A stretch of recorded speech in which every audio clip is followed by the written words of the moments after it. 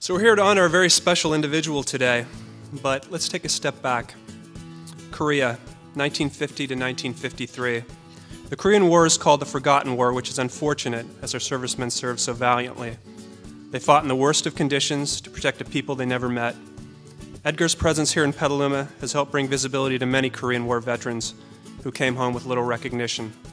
The Petaluma Museum is hosting an exhibit honoring those who served, and Edgar has been a beacon of light, reminding us the senselessness of war, and we thank him for his efforts towards world peace. Edgar Mitchell was one of the few soldiers at the time who had a doctorate. Apollo exceeded our greatest expectations and gave hope to a generation. Exploring the moon was humankind's most incredible accomplishment.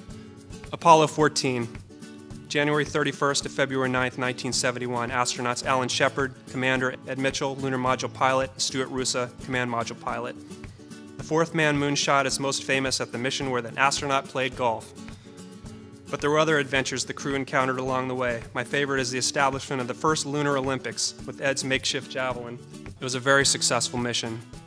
And traveling 24,000 miles an hour, Ed, the human meteorite, returned home with 95 pounds of the moon.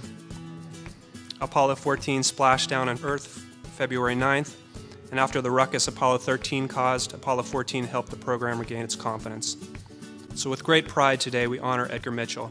He gave the world hope and inspiration. And with that, I'd like to introduce our mayor, David Glass.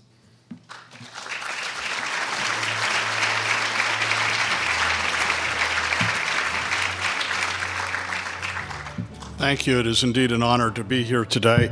One of the things that I enjoy the most about being mayor is the opportunity to have a chance to meet people that have made a difference in this world, and certainly today we have Dr. Mitchell with us, and what a difference he and his cohorts at NASA have made, and the folks that he served with in the Korean War.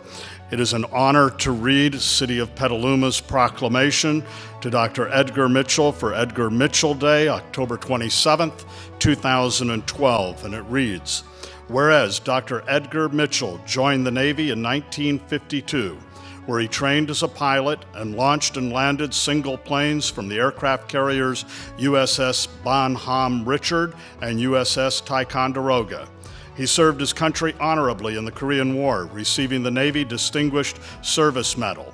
And whereas on January 31st, 1971, Navy Captain Dr. Edgar Mitchell embarked on a journey into outer space as lunar module pilot on Apollo 14 with fellow astronauts Alan Shepard, Stuart Roosa, and spent 9 hours working on the lunar surface in the Fra Mauro Highlands region as the 6th person to walk on the moon.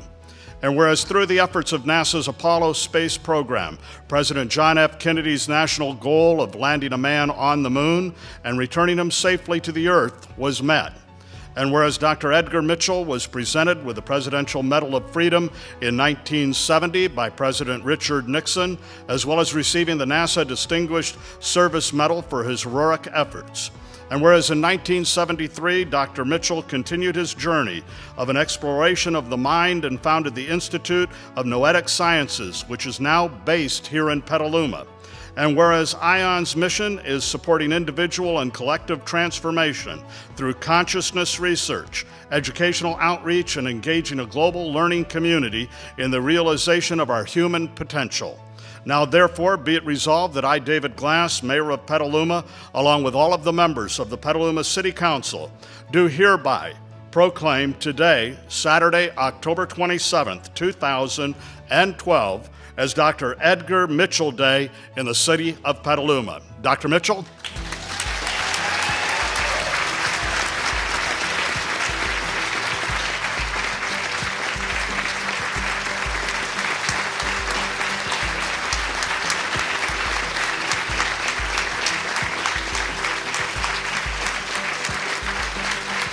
Thank you, one and all. Thank you.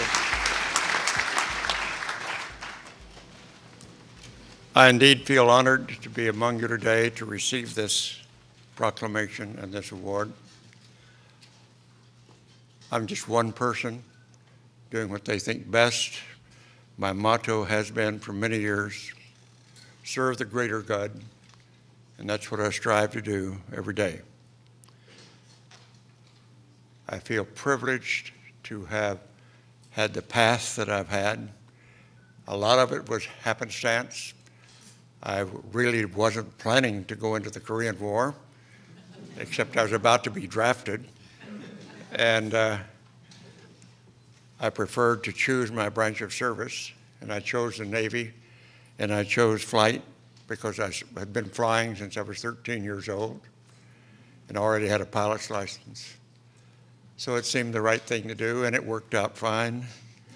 However, the Korean War ended while I was in the Pacific, but I was already been designated to come back to test pilot school and to become a test pilot, which I did. And about that time is when Sputnik went up. And I said, well, that sounds like a nice thing to do, a good thing to do. Maybe I ought to try that one also.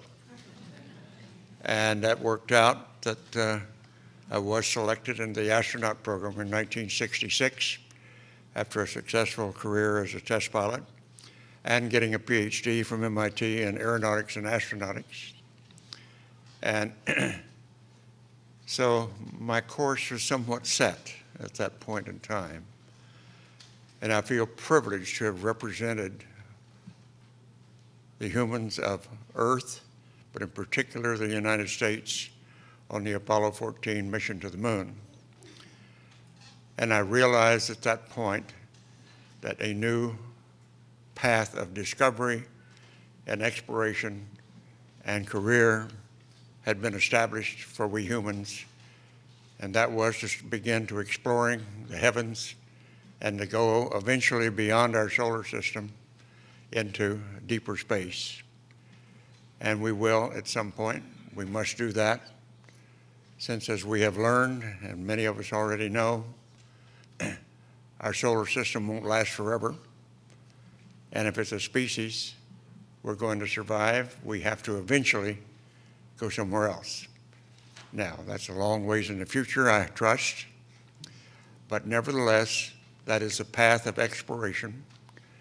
And each generation, each century, we have to reevaluate where we are, where we're headed, what we can do to learn to live together as a civilization of humans on this little planet we call Earth.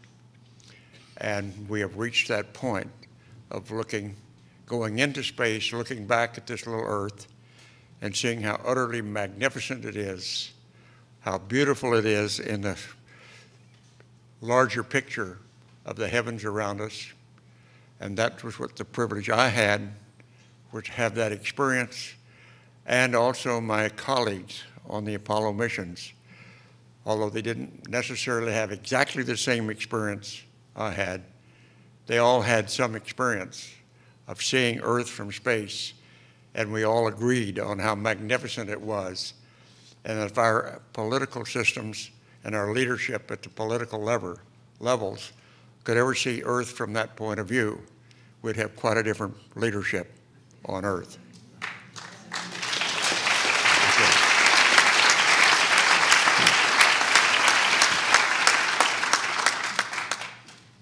What that really was is the utter magnificence of seeing Earth as a little planet in the larger picture of the heavens.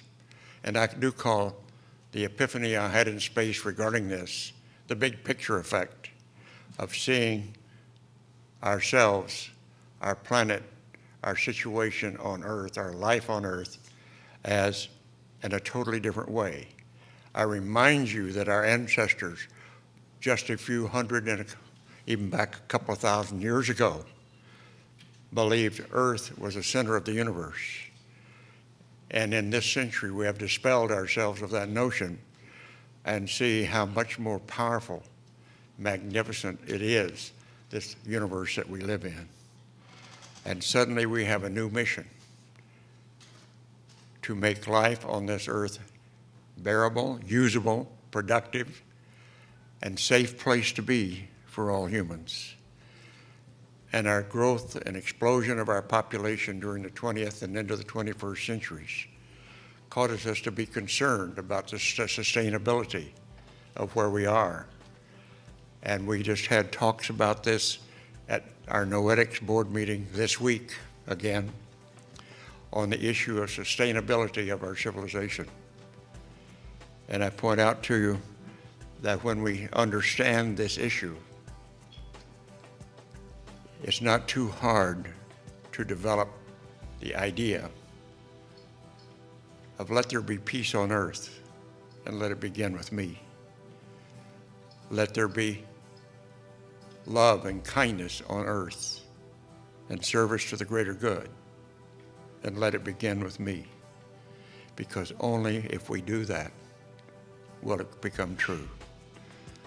Thank you very much for this honor, for the privilege of being with you, for your presence here, and I hope you will join all of us in that mission to make this a better place to live, to make this civilization that we're in a global civilization of people loving and kind and serving the greater good. Thank you very much for your attention.